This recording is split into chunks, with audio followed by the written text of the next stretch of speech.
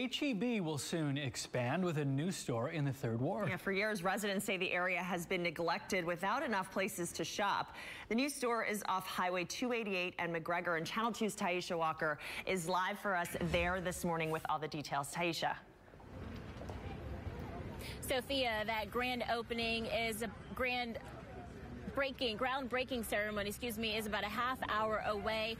We just noticed Scott McCullough here with H-E-B arriving.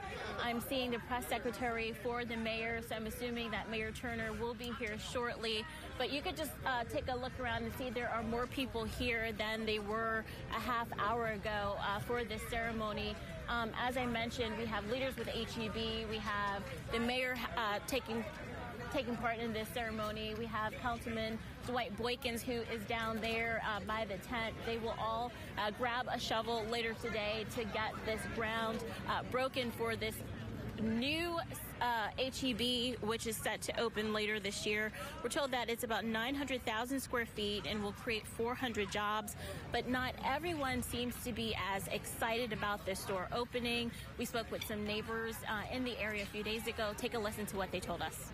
To move the store doesn't make good social nor financial sense. So I'm all for the new store, but make this one a Jovie. You got handicapped people being dropped off in buses, so now they're going to have to go all the way over there to Scott and McGregor. And H-E-B said the reason why they are not expanding that store off of Old Spanish Trail is because there's just no way to expand it, which is why they're going to close that one down and break ground here at this new one off of McGregor. Reporting live this morning, Taisha Walker, KPRC Channel 2 News.